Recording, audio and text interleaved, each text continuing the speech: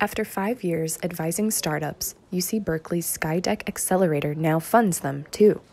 Every 6 months, we reach out to the world and to the UC Berkeley community looking for startups. And the current cohort, our 22 teams, were selected from over 600 applications. The SkyDeck Fund, backed by venture capitalists, puts $100,000 into each winning startup in exchange for a 5% ownership stake. The fund gives back half of its management profits to SkyDeck and UC Berkeley.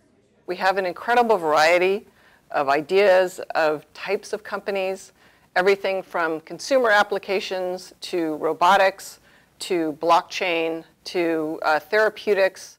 The great thing about being part of Berkeley is that any expertise that we need, somebody on campus is an expert, and we can access that directly. Everybody understands today that there's a crisis in higher education.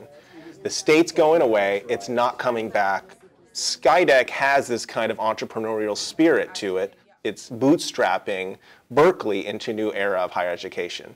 And so I think that's one of the really interesting things about having the philosophy of a moonshot, where one of these companies is going to turn into the next, Facebook, well, not Facebook maybe, but Airbnb, the next Airbnb. And if you can split half of that investment with Berkeley, then you're talking about really a benevolent partnership between private market capitalism and the rich, progressive academic tradition that Berkeley has. I advised Kiwi Campus. It's a robotics company that does food delivery.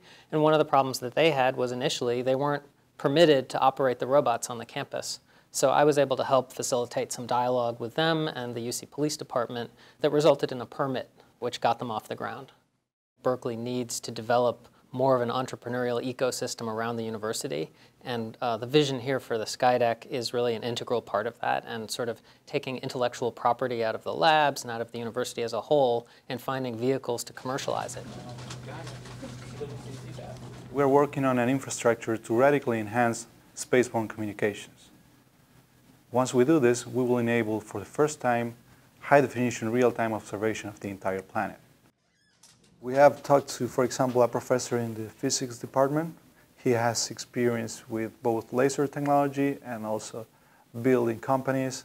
He was able to give us some very good insight, and we're very grateful for that. I don't think he would have made the time to talk to us if it wasn't for the SkyDeck program. One problem facing SkyDeck companies is familiar to many businesses here. Some of the biggest challenges that we see for the startups that come out of our accelerators, such as SkyDeck, are the limited availability of either commercial real estate or wet lab space.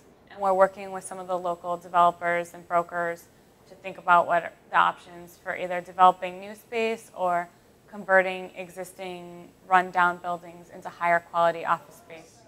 But keeping the companies going wherever they end up will be the biggest challenge. Startup veterans estimate that between 75% and 90% of all venture-backed companies fail.